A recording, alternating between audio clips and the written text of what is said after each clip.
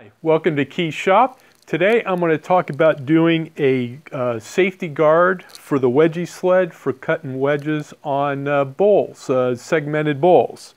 I get a little nervous when the wedge stock starts to get a little bit narrow with the blade up there, that it just feels a little uncomfortable, particularly if the stock gets pretty short there. So I've come up with a way to do a safety guard on this and also dust collection on this to help provide more safe operations, both in the air quality as well as safety to keep all my fingers here. So stay tuned for the details. First, I would like to acknowledge Jerry Bennett's Wedgie Sled YouTube videos. You can find it by searching for segmentology.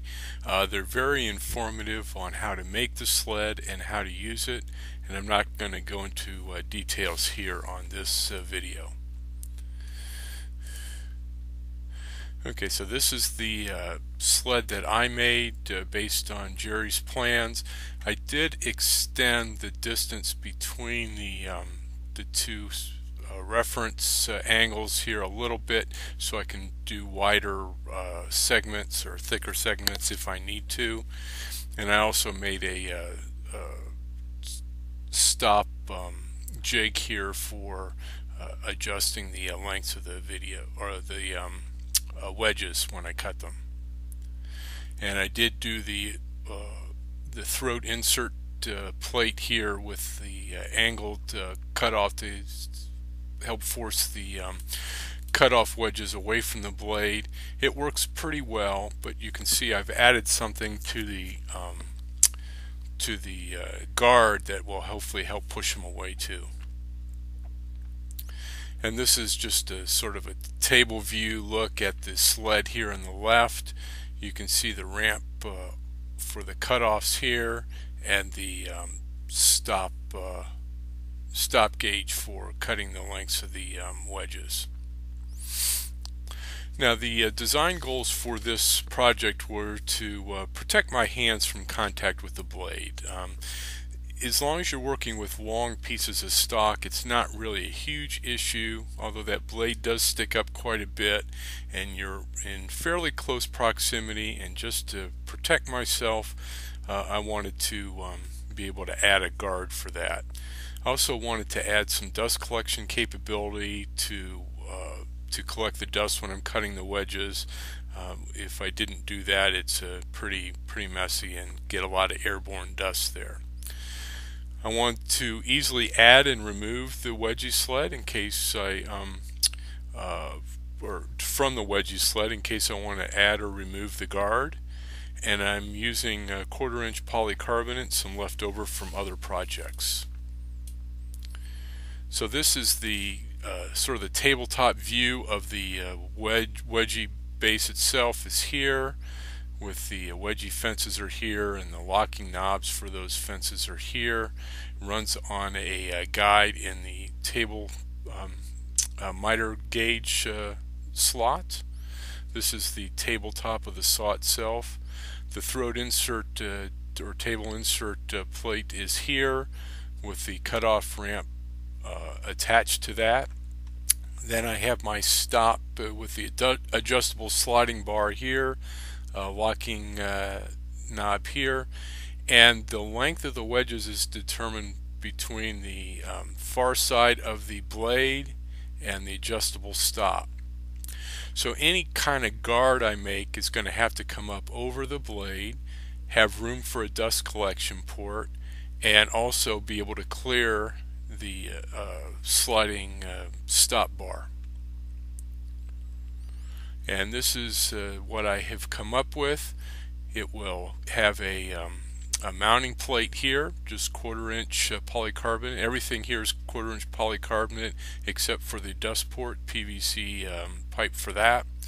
And it just fastens down with the same knobs that used to fasten the fence in place, and then comes up and over. And typically, if you're not adding the dust port, it can be much lower than this, but in order to clear the to add the dust port to clear the adjustable stop, I needed to make it a little bit higher for that, and that's what it's going to look like. And this is a top view, sort of rotated around just to make it a little bigger so we can see it. So you can see it fastens down to the wedgie fences here with just the knob. I had to make this long enough that it would clear on the knob itself here, yet I still wanted it far enough over that there was some clearance between the blade and that first vertical upright piece. And you can see from this view it does clear the adjustable stop, which is set before the blade on the input side, and then has room for my 3-inch dust port on the output side. So I started with this. I started with the mounting plate, which is roughly 1 5/8 wide by 16 3/4 inches long. And I clamped it down to my fences with a 3/8 inch clearance, and I have a blow up here for that, just for the edge of the mounting plate to the edge where the blade will contact is about 3/8 inch clearance. That leaves me about 1/8 inch clearance after I attach the vertical piece here, which is 1/4 inch in thickness. And once I get it all lined up, then I clamped it in place. Then I drilled the 1/4 inch mounting holes from underneath the table. I'd removed the carriage bolts from there when I did this step and drilled it from underneath. The next thing I did was, in fact, you can see the plate here fastened down now with the knobs. I added 4 upright pieces here to help support the vertical piece, the first vertical piece. And for attaching the adhesive, I bought this through, I think it's IPS's website. It's 16 is the number of the adhesive. It's sort of fast setting. You need to be fairly quick. It says the working time's 5 to 6 minutes. I think that's stretching it a little bit. Fairly fast curing time, and then 80% strength in 24 hours. And it works pretty well. It isn't fully clear as you look through it, but I'm not a real expert on working with the polycarbonate. This is the same adhesive I used on my dust collector cyclone separator that I have other videos on also. Okay, the next step was then to glue the first vertical piece in place, and this is roughly 4.5 inches tall by 16 3/4 inches long, and I just put adhesive on the 4 upright brackets and the bottom piece, and then this vertical piece sits down flat against the table, or the fences itself on the wedgie sled. The next thing was to add 4 vertical supports, which are going to be spacers or separators between the 2 vertical pieces. And I probably could have gotten away with just the 2 on the ends, but I wanted to try to create a little bit of a cavity that's more contained where the cutting action is going. So in this case, the cutting action would be on this fence here or on this fence here. So try to get better control of the dust collection. The other thing that's really I think going to be valuable is I extended these down, particularly the inner ones, down below the level of the first vertical piece. That way they can sort of act as a sweeping motion on this back one to move the cutoff wedges out of the way from the blade. Still may need to add like a I don't know, 45-degree piece on here for better efficiency, but we'll see how that goes.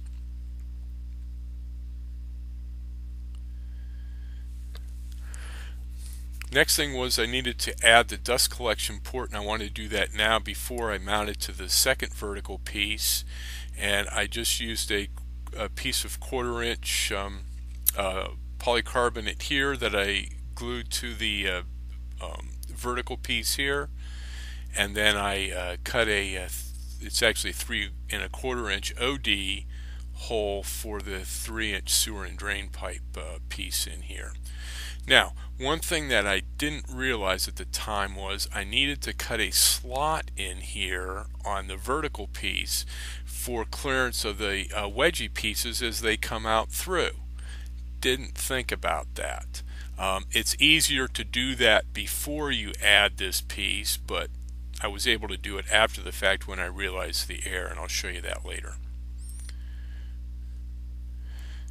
So then I glued the second vertical piece right here onto the sled itself, and that vertical piece is roughly 5 1/4 by 16 3/4 inches long, and just glued it to the 4 spacer support pieces here. And before adding the cap piece, I just took some coarse sandpaper and made certain everything was level for the uprights and the spacers, and everything fit right. They were pretty good, but they needed just a little bit of sanding to get them all level. Then I added the cap piece to it. It's roughly 1 3/4 by 16 3/4 inch long, and that completes all the pieces of the guard itself. Now, here's the gap thing. This is one of the, would it be a wedge that I'm cutting, and I went to put it through, and it hit the second upright piece. Silly me, I forgot to cut the gap in it. So this was after the fact. I used I think it was a 1/2 inch brad point bit to cut the corners in to give them a little bit of a radius. Then I cut them out on my bandsaw. So now it's just enough clearance for pushing the cutoff pieces through. Now, one of the things I did was I left the flat washer underneath the mounting plate for the saw guard to just set it up just a little bit. In fact, you can see that gap right here a little bit, so it's plenty enough clearance for the wedge pieces to come through without being impeded by the guard itself. I cut this level here. I cut down. It's roughly 4 1/2 inches down from the top. That is below the mounting cap that I put on the top of the guard. So come down the same distance as the first vertical piece. And again, it's easier to cut that prior to adding this dust port and gluing this vertical piece onto the guard itself. The last thing to do was to add an adapter to my 3-inch sewer and drain, and I've used this technique on a number of other dust collection ports from 4 inches and 6 inches also. I take a 3-inch pipe and I cut it down the center with my bandsaw. Then I actually, in this case, it's flexible enough that then I just gap it up, and I'm sorry I didn't get a picture of that, and insert it inside the 3-inch piece so it's actually overlapping. Then I mark the place to cut it off. Cut it off a little proud, because you can always take more off, but you can't add more on. And then once I get a nice tight fit into the main 3-inch tube here, then I'll go ahead and just use PVC glue to glue that into place. This makes it much easier to get the 3-inch hose over, which I just used vent hose or dryer hose, 3-inch dryer hose to go over that. In fact, you can see it's on here with the band clamp to attach it on there.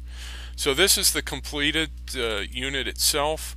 I think this is going to be more than enough clearance here now around both the dust port and the guard to give me the length I need for any wedge length I would need to cut.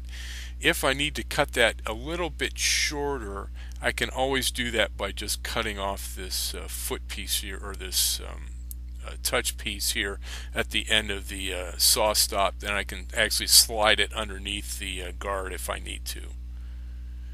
And here's the view of the guard from the left side, and here's a piece that I'm getting ready to cut a wedge on for. So plenty of room to get into it. Easy to take on and off if I want to remove it. and it works great. Gives me a lot more confidence that I can not have an accident with that blade sticking up on cutting these short pieces.